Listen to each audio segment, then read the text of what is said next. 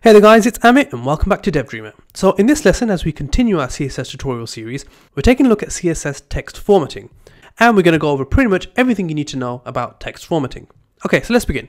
So on our screen here then, we have just H2, which has the title on there, CSS Text Formatting. We have two paragraphs. Our first paragraph has an ID of sentence and it says, I'm learning CSS with DevDreamer. And a second paragraph has an ID of paragraph with just some dummy text in there right here. Okay, so let's head on over to our style.css file. And let's take a look at the first text formatting property, which is going to be text align. Okay, and you can probably guess what this is going to do. It's pretty self-explanatory. So let's choose, let's just do this for the sentence. So ID of sentence, and we can say text align center. Okay, and as you can see, it's aligned it to the center. I've used the same thing on the title here. So if we look at the title, it's got text align center there. Okay. We can do text align left, which is what it was set at originally. We can do text align right. Really simple, basic stuff. There you go, it's aligned to the right. Or we can do text align justify. And justify is used for things such as newspapers will use justify text. It's basically where it's all equally spaced out. Okay, so that's text align, nice and simple. Let's actually move this shouldn't be there. Let's actually move this down into our block of code. Whoops. Okay. And then down here, let's look at the next one. The next one's going to be text decoration. Okay. So text decoration. Okay. And we can specify this in a single declaration. So we can say text decoration. Let's give this an underline. Okay. As you can see, it's already underlined it. And then we can say the style of that line is going to be solid. And let's go for lime green. Okay, and as you can see, it's given our sentence here an underline of solid lime green. And of course, you can give these different values. We can change the color. We can change this as well. Let's go for wavy. Okay, it gives us a wavy line now. And we can also say overlined. Okay, or we can say line through. Okay, like so. Now, when will you be using this? Well, you can use text decoration mainly when you want to style a link. So let's actually put a link onto our page. Down here, let's just say href, and let's just say link. Okay. Now, by default, and you can check out my video on default browser styles somewhere. I'll leave a link somewhere. The link is colored blue and has an underline. But text decoration is going to be mainly used to actually get rid of this underline. So we can go down here and we can say select the link. And we can say text decoration none. Okay, and as you can see, that gets rid of that underline there. Okay, let's get rid of that. Let's get rid of this tag here, and let's continue. Let's change this. We don't want to line through that because that's definitely what we're doing here. Let's go for underline and solid. Okay, much better. Now you can of course specify these separately, so we can say text hyphen decoration color, and we can say blue. We can say text hyphen decoration line.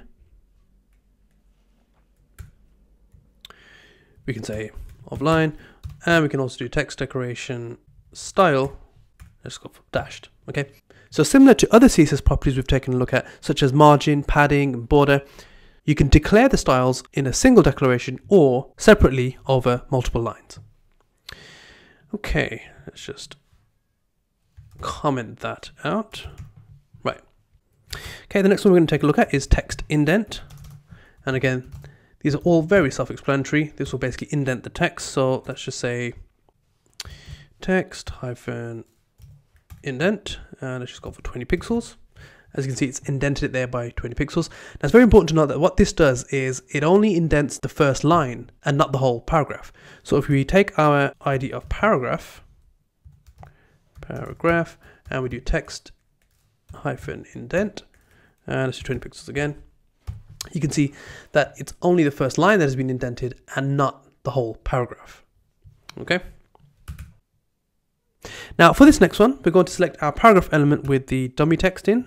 So that had an ID of paragraph. And what we're going to look at next is text overflow. Now, text overflow will only work if you actually specify two other properties. And those are overflow hidden. And we'll take a look at this in more detail in a future video, as well as white space, no wrap. Okay, let's just give ourselves some space here. Let's move this up. Now, if we take a look at our paragraph, it actually looks different. Okay, that's because the text is no longer wrapping. So for example, if we put a border around this, let's just say border 2 pixels, solid lime green. Let's also give it a background color of light gray. Okay, so if we imagine a border or a box around our paragraph element, remember the box model, then we can see here, because we've added overflow hidden and white space no wrap, what's happening then is the text is no longer wrapping. So if we were to get rid of this, you can see that it now does wrap. But because we specified no wrap, it's actually all on one line and it's getting cut off there. So with text overflow, we can actually specify how we want this to clip off at the end there. So we can say text overflow, and we can do either clip, which is what it is already, or we can do ellipsis, which gives us these 3 dots here, indicating that there's more to read. Okay, so that's text overflow. We can also do, and I'm going to go back to the sentence up here for this one, we can also do text transform. So text hyphen transform. And this gives us a few options. We can do capitalize, which will, as you can see, capitalize every first letter of every word. We can do text transform lowercase, which makes them all lowercase. And of course, we can also specify uppercase, which makes them all uppercase letters. And for the final text formatting property, let's go ahead and add a new element. Let's go back to our HTML file, and I'm going to say, let's do a H1, and let's just say dev dreamer. Okay, so let's select it. The last one we're going to look at is text shadow. Okay, so text shadow, give ourselves some space again. And here, again, this can be specified on a single line. Let's first, let's put this in the middle first. So we'll do text align center. And I don't like the spacing there. I want to increase that. So I'm going to do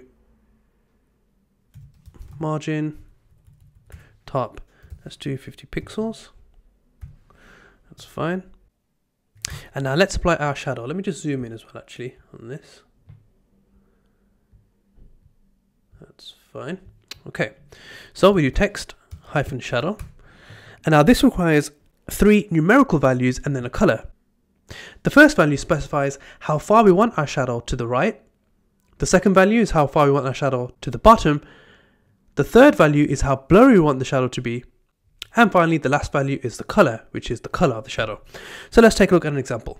So let's say I want our shadow to be, let's say 2 pixels to the right. So 2 pixels, and let's say 2 pixels down as well, and you'll see that this will have an effect on our text here. Okay, so you can see that this has changed here because it's now adding that shadow. Let's now include a blur for our shadow. This is essentially how blurry we want it to be. The higher the value, the more blurry it will be. So if you said something like 1 pixel, you can see that it's added a slight blur, but it's still quite sharp. Let's go 5 pixels. Okay, yeah, that looks better. Let's try 10. That's a bit too much for the effect I'm looking for. I'm going to go 5.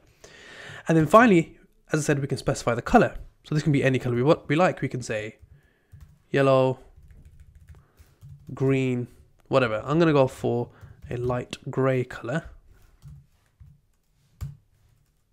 like so. That's actually a bit too light. Let's just go for gray. Yeah, and now that's perfect. Okay, so the first value, 2 pixels, is basically how far we want our shadow to the right. The second value is how much we want it going down. This is the blur, and then this is the color. Okay, and there's also other things we can do as well with text. We can do word spacing. Okay, so let's say we want to increase the spacing there. Let's just go for 1 pixel. Let's do 2. Okay, and we can also do letter spacing as well. Let's just do 1 pixel there. Okay, so there you have it, guys. That's pretty much everything you need to know when it comes to text formatting in CSS. Rewatch this video if you need to, and go ahead and practice these, of course. Hit that like and subscribe button down below, and as always, I'll see you on the next one.